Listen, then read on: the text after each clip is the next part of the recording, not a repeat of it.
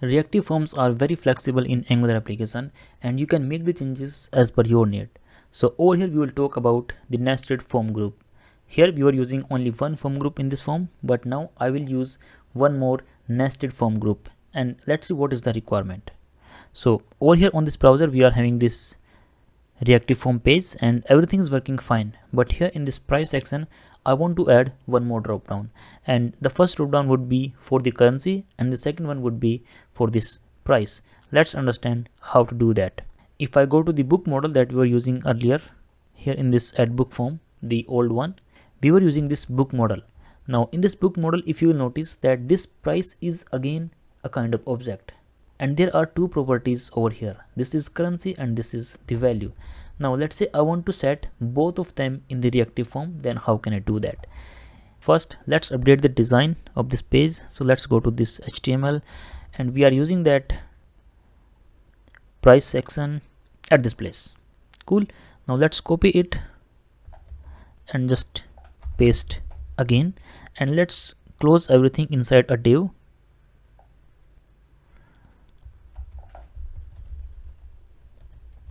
Like this. Let's see what we have on the browser. On the browser this time you will see we are having two drop downs, so let's update it. So this one is first and this one is second, and here let's use the currency, and this one is for the price. Let's update all these things. I'm writing currency. We are getting these prices from this TS file. In the same manner, let's create one more for the currency.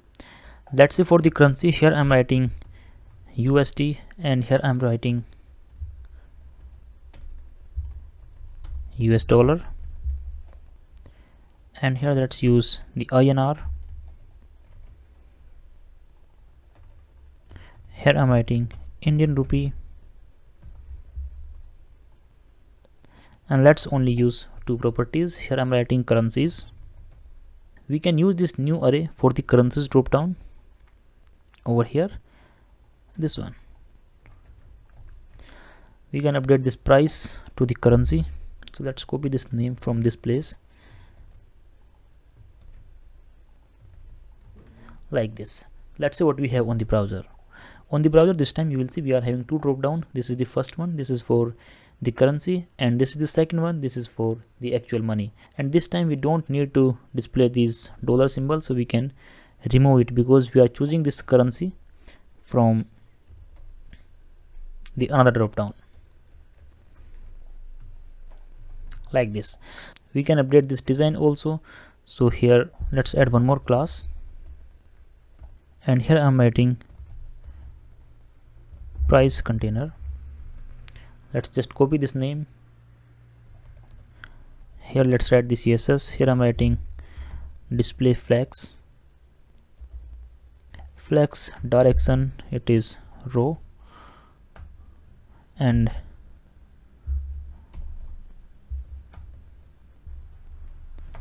space between. This time you will see we are having two proper drop downs. This one is for currency and this one is for the price. So because we are dealing with these two properties now for the price, so we have to create a nested form group. Let's see how to do that. So over here we are initializing our form and we have to make the changes in this price.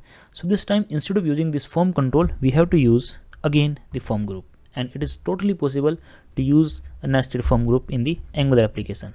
Okay, and in the constructor of this form group we have to again provide some form controls. So first is the currency, and this is again a form control like this, and the second is the value, new form control. That's it. Now we have to bind these things to the HTML form.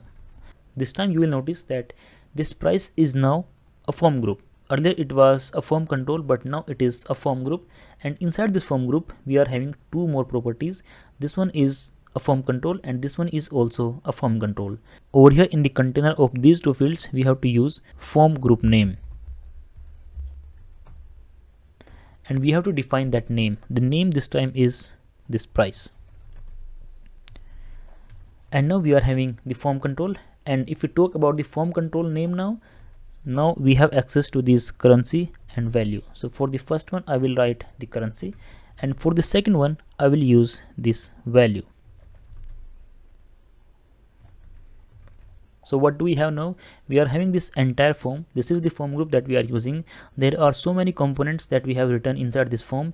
We are using the form control name for these components or the fields, but we are having one nested form over here, and for this nested form we are using this form group name, and whatever properties we have defined, now we can access them directly because we are inside this form group name. So here in this form control name there is no need to define price dot currency. You can directly use the currency. Just save the changes and go back to the browser. This time you will see over here at the bottom side in the price we are having an object. This is the currency null and this is the value that is null. Let's choose the currency. Immediately you will see we are having the USD value here in the currency. If I use the Indian rupee, you will see we are having the INR. If I choose this price, here you will see we are having this value. This is the main purpose of using the nested form group. And how will you identify whether you need to create a nested form group or not? You can do that easily based on your object structure. If you are having a model and there are only plain properties, then there is no need for the nested form group. But if there is any further complex type inside your model, then for that particular complex type you can create one nested form group. Let's save this form and verify the changes. And as of now we are having so many books, so let's remove some of them because we need to scroll so much to view the details. And here we are in the services section. This is the book service, and let's remove some of them.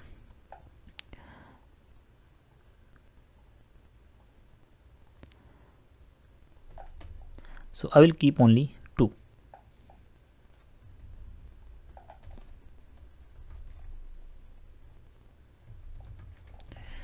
Go back to the browser. Let's go to the all books page. Here you will see we are having only 2 books and these are sufficient. Click on this one, reactive form, add the data. Book from reactive, this is the author. Let's say it is me.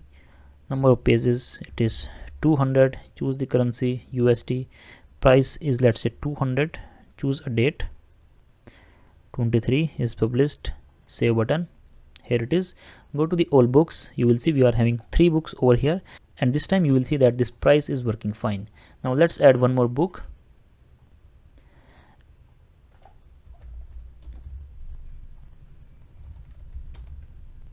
Number of pages, let's say this time it is 200, and let's use this Indian rupees.